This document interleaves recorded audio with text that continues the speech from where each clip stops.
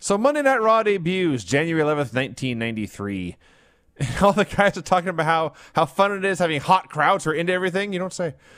And they show the current stars of that era: Razor Ramon, Shawn Michaels, Bret Hart, Diesel, The Undertaker, Yokozuna, and Lex Luger, which is relevant because you see Hogan leaves the company. Well, hold on. We're getting ahead of ourselves here. I got to talk about this Raw thing. So the whole point of when they were talking about the debut of Raw, they want you to believe that Raw is just like this crazy, innovative show.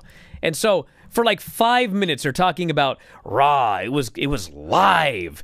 And Vince is talking about, oh, the dangers of going live. Like no one had ever gone live before. And, oh, this show was live. And you had a live audience. And you got instant feedback because you were live. You go 5 fucking minutes on it being live. And then about 10 minutes later, they have this other segment. And Vince goes, well, you know, Raw wasn't live every week. We often taped. And that was, yes, you did often tape because it wasn't live every week. And then they're making it out to be like Raw in the early days was like this giant juggernaut of wrestling. It wasn't. No. It was like a live version of Superstars. I mean, there were squash matches on every show. You remember that first show, Damien Demento was in the main event? I mean, like that was knocking the socks off people. I honestly don't, but okay. I do. Fucking, I'm 99% sure that Damien Demento was the main event of the first Raw. And it was just like, you know, it was a little cool and everything like that. But the idea that, oh my God, when Raw kicked off, it was like the beginning of this giant era for the company. No, this place was still spiraling out of control, and it only got worse the first several years of Raw. The key is Hulk Hogan leaves the company on good terms. He wants to go make movies. They want to push younger guys. Well, so there was a steroid scandal. Well, that was not mentioned. Like, I hate to keep interrupting you, but fuck, this shit was such a fucking bullshit documentary. They're like, well, you know, we had all these old guys, and we decided it was time for younger wrestlers. It's like, no, that's not what happened. Like, your Warriors and your Hogans and your Sids, like, they were all suspended or fired. I mean, what are you fucking talking about? And all you had left was the little guys. Well, they also had Lex Luger, who, as I've been trying to say for what feels like 15 minutes. Yes. They rebranded him as the new American hero, and he ends up being a major part of this episode. So we go back to WCW. Eric Bischoff has been rising through the company. Started as an announcer, and there was an opening for an executive producer. And as pretty much everyone knows, from the moment Ted Turner bought this company, it's been a shit show. He just put his random friends in there running the company and ruining things. So there was no competition, and Eric got the job. So there's clips of what WCW was like as he took over. At the approximately 19-minute mark of the show, you can see one heartthrob Buddy Wayne getting his ass kicked by Booker T. Yes, Buddy Wayne was on this episode. Yes. That made me smile and tear up a little bit, ain't gonna lie. And then we can laugh. He got kicked in the mouth. It's funny. He did. So he did the over-under. So, he always used to call it a headstand. We would do that in every match. He would whip me in and go, headstand in the corner. And it was never a headstand, but I didn't want to tell him that. So I just said, okay, we'll do the headstand in the corner. Ultimo Dragon would do the headstand in the corner. Yes, he would actually do a headstand. Yes. I would just do the over-under. So Bischoff didn't want it to be a Southern company anymore, so he fired all the announcers with Southern accents, even though most of them were great.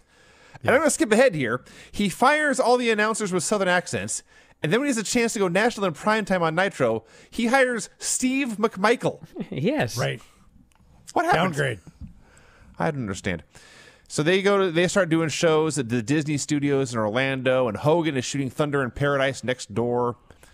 And as they all say, they all agree to this story, Bischoff and Flair just walk over and start to recruit him.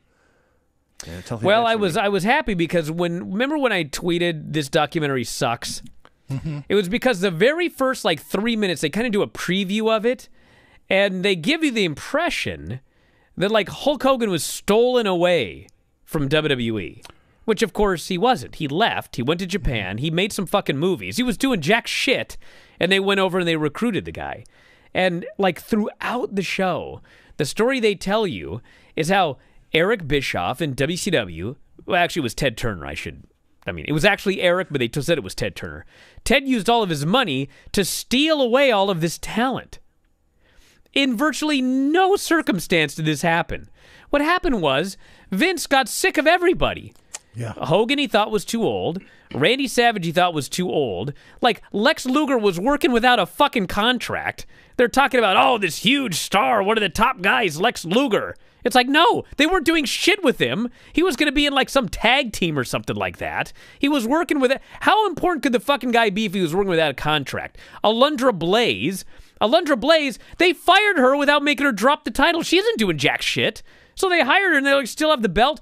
All of these things, they're acting like, oh, and it's always Miz. Like, Miz's role, his role as a talking head is to not believe something happened. Yeah. What?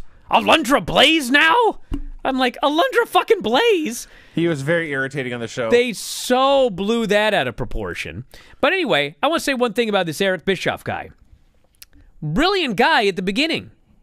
But his brilliance, it actually wasn't brilliance, as I'll explain, but sometimes brilliance is simplicity. His brilliance was his downfall. What he did was he hired the guys that Vince thought were too old, and Vince had no place for them because they were, quote, old, all of whom, by the way, are younger than most of the main eventers in the Elimination Chamber this year. But anyway, Vince thought they were too old, and Eric was like, they're not too old. They'll still draw. And so he took Hogan, who, like, was not even in wrestling. He took Macho Man, who Vince had made an announcer. And then he started taking all these guys, like, what the fuck was Hacksaw Jim Duggan doing, or any of these guys? He started taking these guys that Vince had pretty much been done with, and he pushed them. And even though they had been stars in the 80s, like, all of those little kids in the 80s, all of those little Hulkamaniacs, now they were teenagers. And so they were like, holy shit, let me watch this Hulk Hogan guy. And they watched the show, and then, you know, they see Liger and Pillman or whatever, and like, this is fucking cool. But anyway, Eric's brilliance was that he realized that these guys were not past their prime. They could still be used, and they could still draw, and they did.